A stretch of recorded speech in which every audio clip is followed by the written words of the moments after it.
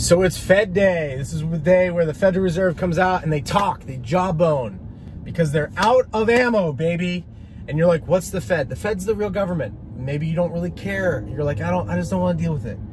This is a very elite group of bankers that have a private institution that have the ability to essentially print currency out of thin air.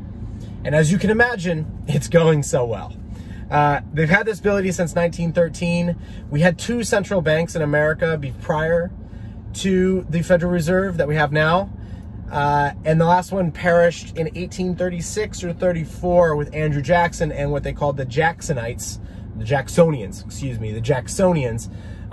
who came to power and abolished the last Federal Reserve prior to the one we have and created probably the best period of history. I mean, yeah, there was a little failed war of secession in the middle of that because of taxes. It wasn't over slavery. See, you have this idea when you go through public schooling in North America or anywhere that, you know, the Western world, like America is like the good guys and like, you know, our intentions are always pure and just, except that couldn't be further from the truth. We're probably one of the most evil empires the world has ever seen based on pure kill count alone. I mean, we literally killed 1 million Afghans.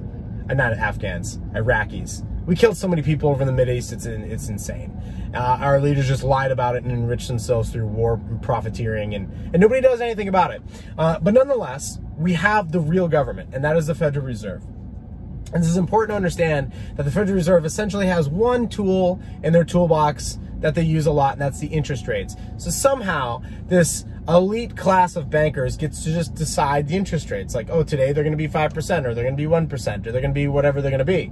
Instead of the market deciding that, like, hey, what does it cost you to loan money, and what does it cost you to borrow money, and let's just let savers and debtors just figure this out. Like, I might want to loan money, I want to pay 5%, somebody might want to save money and loan it to me, and they might want 8%, and they'll let the market figure that out. But instead, what happens is the Federal Reserve comes in, and they go, we have a printing press, essentially. It doesn't exactly work like that, but basically that's what happens. And they go, we'll just print out what you need, and we'll make the interest rate, say,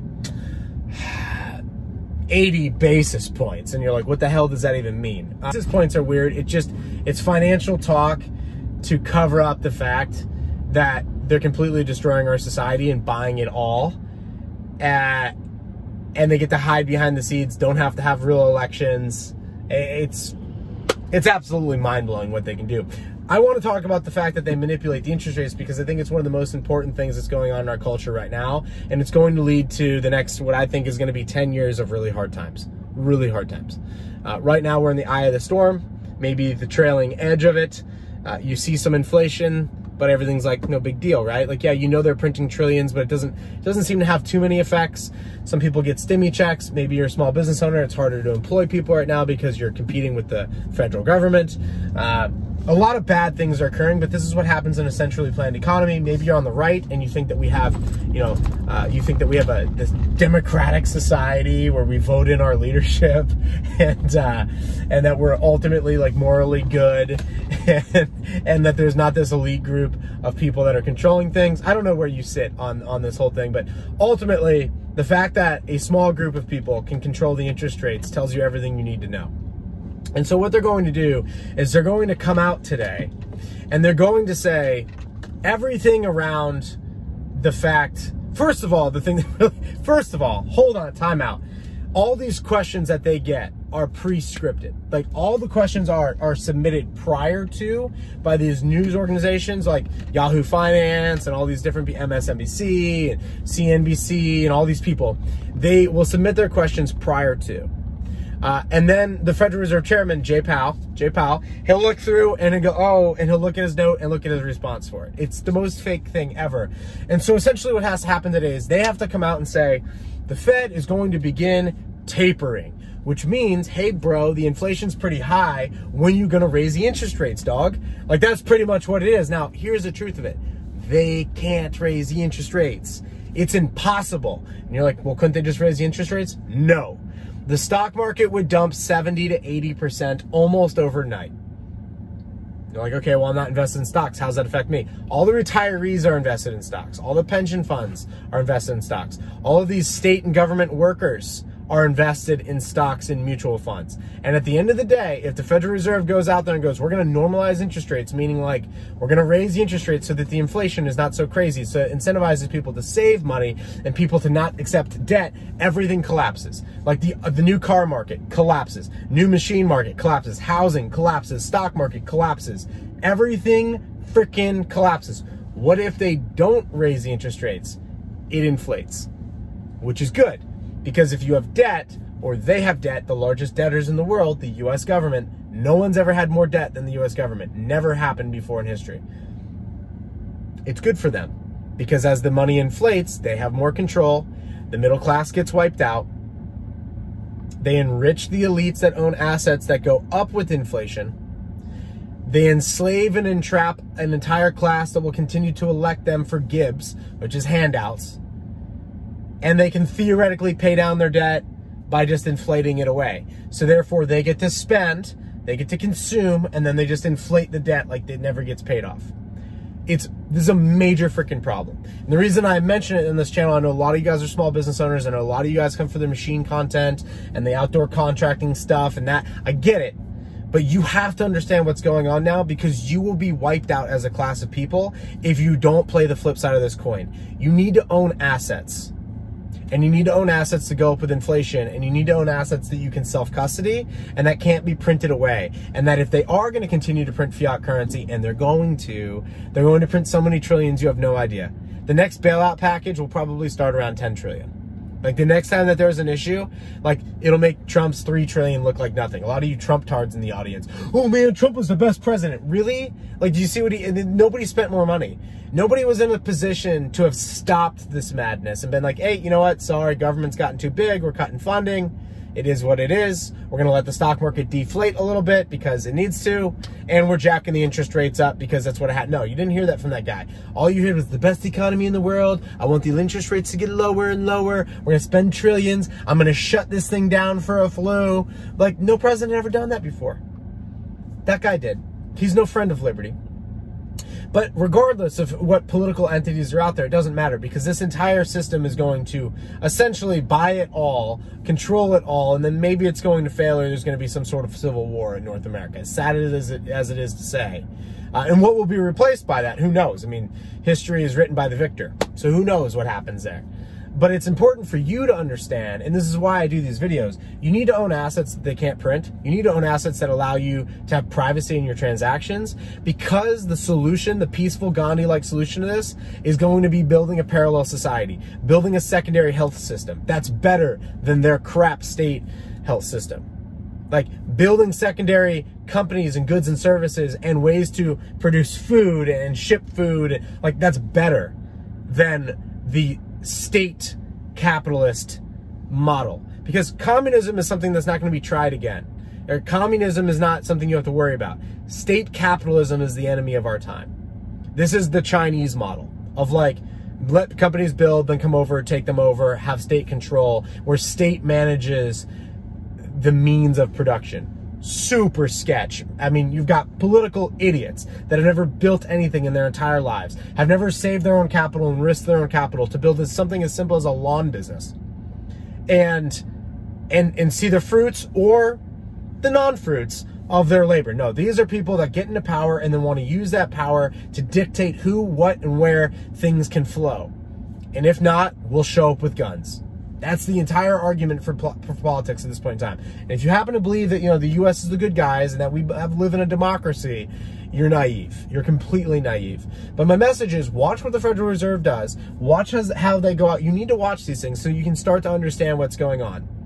I'll link to their talk today. Maybe I'll even do some commentary on one of their talks. I'd love to do that. I know it's not everybody's favorite subject, but what you have to understand is that they're going to go out there and try to tell the market that, oh, we're going to start tapering, which means raising the interest rates, so that people are like, okay, they're not completely insane, right? Like, they need to raise the interest rates. Inflation is out of control. They say it's 5%. I think it's more like 15 or 20% based on the crap I buy. And some of the stuff I'm buying is up 50%. Not anything I'm buying is down, but some of the stuff I'm buying is up 50%. And this is all by design, because as the inflation goes up, you get to just crush the middle class. You get to just, like, all their money goes to, like, food and housing, and then at some point they can barely afford it. And they don't get to buy financial assets or things that go up with the money printing, which is a sad situation, because then what happens is you have a serfed class, like Hayek wrote about this in The Road to Serfdom. I'll link to the book. The book is thick. It is hard to understand, but there's like brilliance in every paragraph in that book. But Hayek wrote about this, like The Road to Serfdom. Hayek also said we would be trapped in this situation until we devise a money that is not in the hands of government and that cannot be controlled by government. Silver and gold are wonderful solutions. The average North American or Western person has no idea what silver or gold feels like, sounds like, looks like. They have no idea. And so we need something that's, and also you can take it at the point of a gun. I mean, you can just, show up and take somebody's silver and gold. It's not an awesome solution.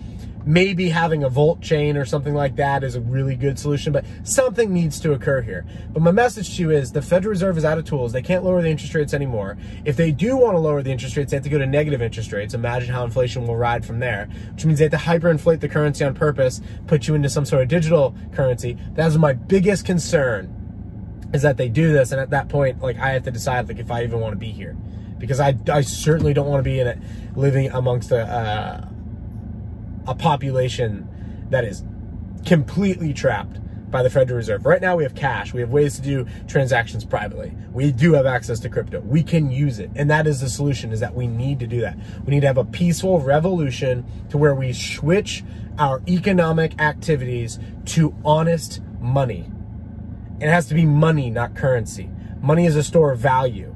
Money is something typically tangible. Money is something that can't just be printed out of thin air. It can't be currency units where they just print it. It can't be Fed coin. That is my biggest concern. But what I want to say is that the Fed cannot taper. They can't raise interest rates. Everything will collapse. They know it. You know it. I know it. But they have to go out there so that the general population thinks, oh, inflation's just transitory. It's a temporary thing. We're gonna taper. We need to let the market know that we're going to raise the interest rates. At some point, they will. They'll have to. Because the inflation will get so out of control, as it's already doing, but it'll get so out of control that they'll have to raise the interest rates. At which point, everything collapses. At which point, it's my prediction, oh my goodness, look how bad everything is. We have a solution. It's called Fed coin. Put it on your smartphone. No more need for big banks. No more need for everything, all your transactions. No more need for Visa, MasterCard. Everything's right here with the Federal Reserve. We own it all. They're the real government. They'll own they'll own everything. They'll know everything that occurs in Western civilization. They'll know every transaction that occurs. They'll know where goods and services and who and what and when they're buying them. They'll be able to lock you out anytime. Oh, you're a bad person? Or are you, because in this country, you're guilty before proven innocent. But, oh, you're under investigation for just random accusations, like just whatever, like whether true or not, we're going to lock you out of the financial system for the moment. I mean, they can control you to an extent where it'll be official slavery in North America without ever firing a shot. And the average bear doesn't understand this, because they're just walking around with their mask, being told, oh, you need you need 2 shots. Sorry, you need 3 shots. You're going to need a shot. You're going to need a booster whenever we tell you you're going to need a booster. Keep that mask back. I'll take it off. Put it back on. You're freaking slaves. And you need to understand, and you need to start sharing with your friends and families and neighbor and business associates. We need a new system. And that's why I bring your attention to blockchain. I know not everybody's into it, but that's the solution. We've got to have a solution that's outside of the hands of government so that we can peacefully renegotiate with our government overlords when they lose the tax base. The solution is take their ability to tax the citizenship away. Take the power away from banks. Take the power away from the Federal Reserve. Leave them the bag holder of a bunch of useless currency things called dollars, and move to something they can't print. Evil will show up in another form, but it'll buy us like 80 to 100 years of prosperity. And that's my message, is that the Federal Reserve cannot taper.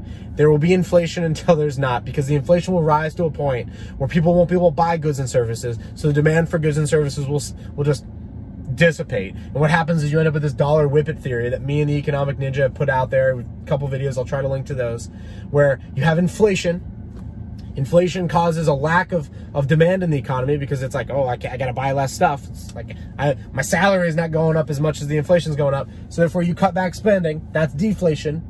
So all of a sudden prices start coming down, and then they come out with a universal basic income or crazy money printing, and that's the end game. It's hyperinflation on the way out, hyperinflate the debt away. By the way, here's our new currency. Boom, it's on your phone. Happy-go-lucky, bankers own it all. You're officially a slave. If you don't think that's gonna happen, download this video, keep it, reference it in 60 months. Because I'm probably not gonna be wrong. If this video doesn't get taken down, probably will at some point in time, let's be real. But at some point in time, it'll be on Odyssey. I'll link to my Odyssey. It'll be on Blockchain Solutions, so it's not really getting scrubbed. 2026, definitely 2027, hopefully not earlier. This will be a thing. This is gonna end really bad. And the stock market at the moment is waiting like, oh, are they gonna taper? Are they not gonna taper? If they taper, we're gonna sell off, right? If they raise the interest rates, stock market sells off. Housing, gone. New car market, gone. Like new manufacturing for construction machinery, gone. Everything just gone. You're like, that sounds drastic and extreme. It's not. It's what's gonna happen. So they can't. So they have to inflate their way out. It'll cause a decrease in purchases long term because, like, dude, if we're paying $10 for gas at some point, it's like I'm not going on vacation, right? Like I'm just trying to pay for the gas I need to travel where I got to go and nothing else, right? And then what happens? That causes a deflationary death spiral, deflation in assets, and then the Fed will come out with the endless money printing. Like they've printed trillions, but you haven't seen nothing yet. And then at that point in time, hopefully, the general populace goes, we need a different currency, and hopefully leaders like you will shift your business activities to crypto. I get this question all the time. Do you accept crypto? Yes. Yes. That's the answer. The answer is get out of their system in any way you can. I don't care if you start trading seashells or cigarettes or anything old school like that. Just stop using their currency to the best of your extent. It's gonna all go negative to begin with. Like it's all gonna go away at the end of this anyway, but begin the transition so that you can transition easier. I've ranted a little bit too long. I've enjoyed this. Thank you for your attention. Thank you for your subscriptions.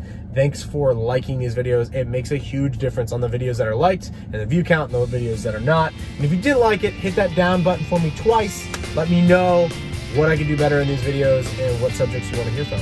Thanks, guys.